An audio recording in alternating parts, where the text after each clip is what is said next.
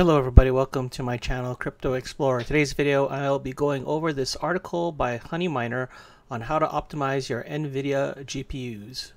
Now over here it goes over three specific NVIDIA GPUs with a 1080 Ti, a 1080 and a 1070 Ti.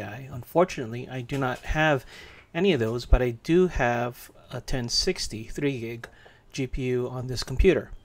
So what I'm going to try and do is I'm going to see if I can apply the same, I guess, principles of this article in tweaking the GPU for my 1060 to see if I can get a better results in Honeyminer.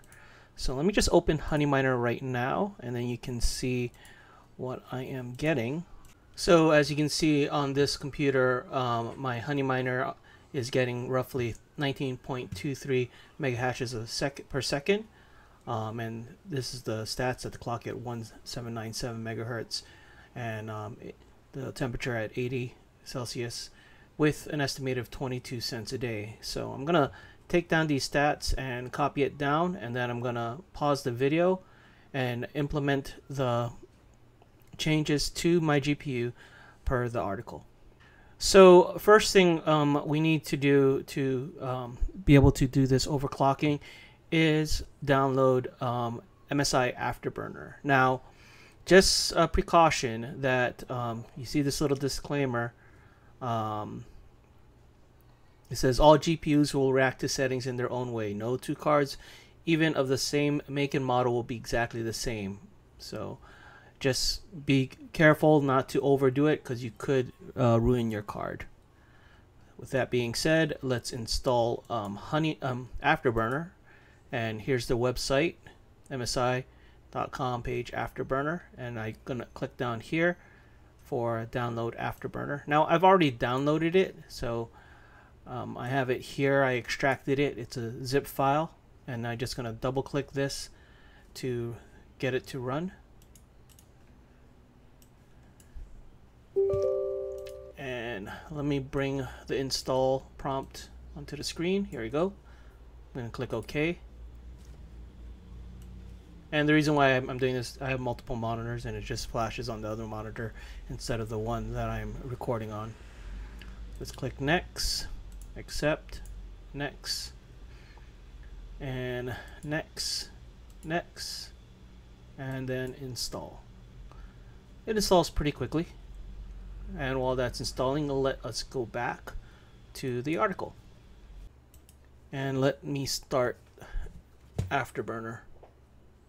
There we go. So here's MSI Afterburner.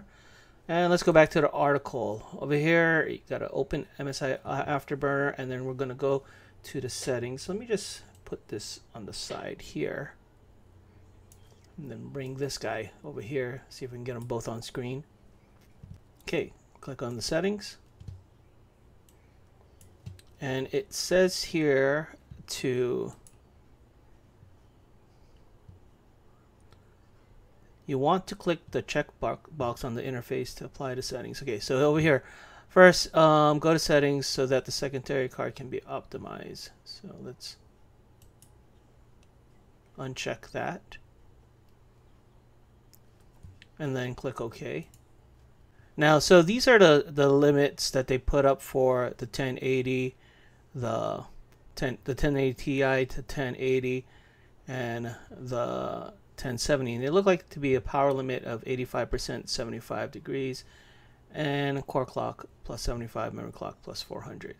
So let me tweak around with that. So you can see here you can adjust the power limit over here. So I'm going to put it to 85. Temperature limit at 75. Looks like these are hand in hand. Core clock at plus 75. And you can type it out. Yes, you can. And the memory clock plus 400.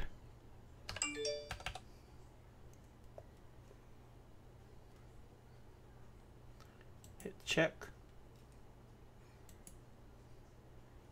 Okay, let me pause this and I'll get Honeyminer started. Okay, so I've had my Honeyminer running with these new settings for a while now, and as you can see, the temperature is at 75 degrees. Still, the estimated USD is at 22 cents, but if you look at the mega hash per second, we are at 19.86. So there is definitely an improvement. Just taking the two numbers of 19.23 from before to the current numbers, we have an increase of 0.63, which is a 3.28% increase. Now, not sure if that's anything substantial for just a single card, but it is an increase. So tweaking does help a bit. Anyway, that's it for this video. Thank you for watching.